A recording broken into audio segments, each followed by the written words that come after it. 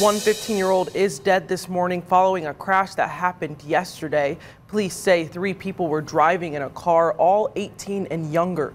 At around 6:15 yesterday evening, 18-year-old Amir Ahmed was heading north on County Road 23 in DeKalb County, where police say he tried to pass another car in a no passing zone coming into a curve.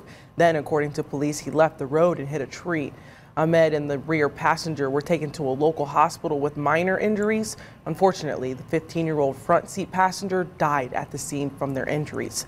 The identity of the minor will be released at a later time from the coroner's office. This incident remains under investigation.